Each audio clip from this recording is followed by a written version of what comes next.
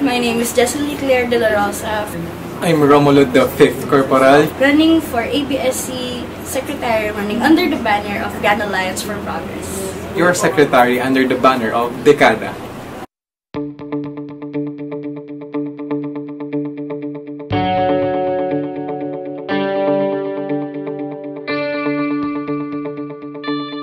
Transparency. I am for transparency.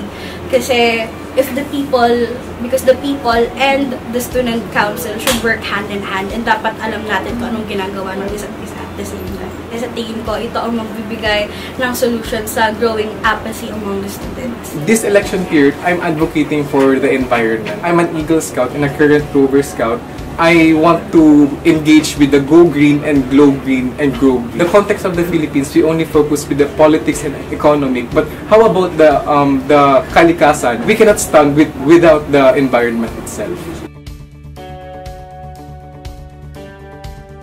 Regardless of your course, of your program, and your party, if you have the willingness to serve and you know the consequences of your service, and you are willing to sacrifice a lot for the betterment of all, I think that itself is a good start.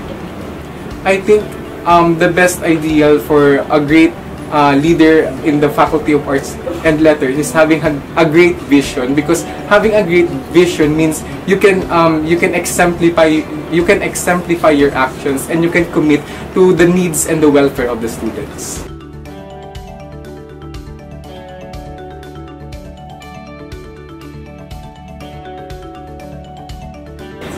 I want the student body to feel na the student council is part of them. We are one of them, na hindi kami iba sa inyo.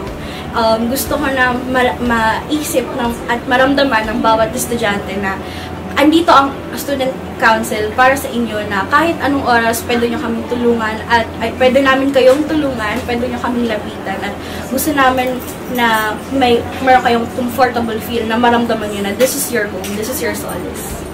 In the faculty, I want to have a change in terms of the engagement of the faculty with students. I want the faculty to have more patience, more understanding, and more commitment to what they want to imply to the students.